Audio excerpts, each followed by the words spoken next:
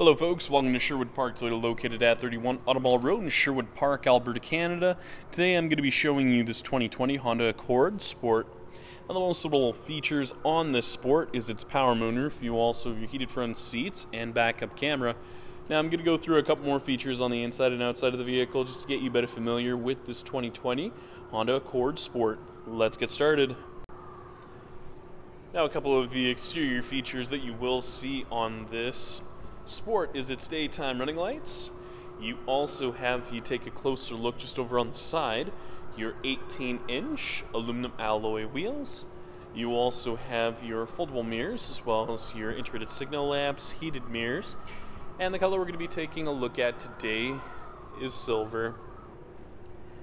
Now taking a closer look just at the front dash as well as the front seats.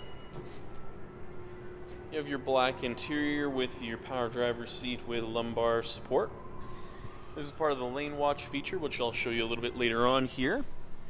Traction control on and off, window wiper de-icer, and then on the inside of the driver's side door, you have your mirror controls, window locks, power locks, and window controls, as well as your trunk release. Now, taking a closer look just at the steering wheel, you have your volume control as well as your Bluetooth connectivity, voice recognition, cruise control. You'll have the paddle shifters on here as well. Matted to an, well, I should say you have the push button start, so all you have to do is put your foot on the brake, hit the push button, and it will start up for you automatically. Taking a look at the multi-informational display, you'll see a couple of different features on here, so if we take a closer look through here, as you can see, you can go through and take a look at your fuel range, as well as your speed and time, audio, phone connectivity, driving support, maintenance, and a couple of other additional features as well. Taking a closer look just at the center dash area, as you can see, you do have your home screen, which we'll show you here. So when you actually hit this, it'll take you to this menu here, which offers you your phone connectivity settings, as well as a couple of other additional features as well.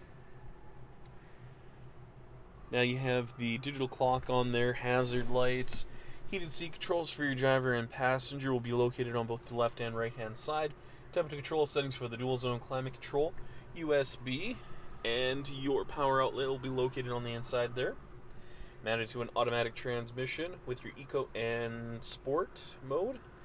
And taking a closer look just at the top, you're going to find your open and close for the power moonroof and sunglass case holder.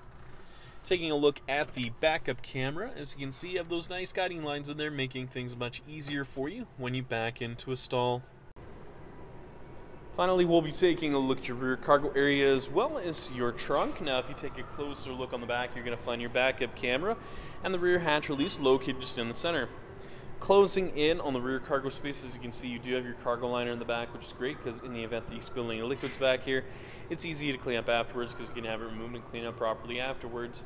60-40 split for the rear seat, so if you want to have it folded down, pull on one of the two latches that you see up top there. Now, underneath the floor,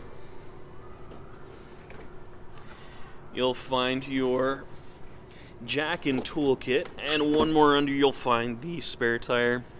So if you do find yourself in a bit of a pinch, you know exactly where it's located.